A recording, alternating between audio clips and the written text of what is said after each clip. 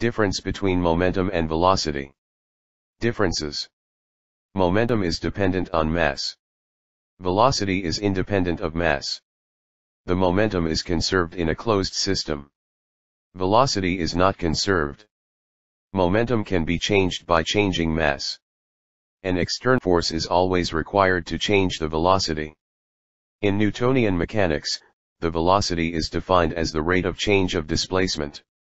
One of the most fundamental laws regarding momentum is Newton's second law of motion. It states that the net force acting on an object is equal to the rate of change of momentum. The velocity of an object is dependent only on the changes of space-time coordinate of the object. Momentum is dependent on both the mass of the object and the space-time coordinate change of the object.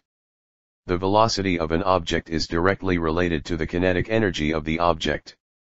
Using classical mechanics, the kinetic energy of an object is half times mass multiplied by velocity squared divided. The rate of change of momentum is equal to mass multiplied by the acceleration of the object.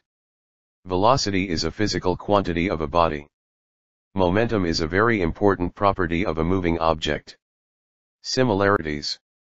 Both momentum and velocity are two very basic concepts.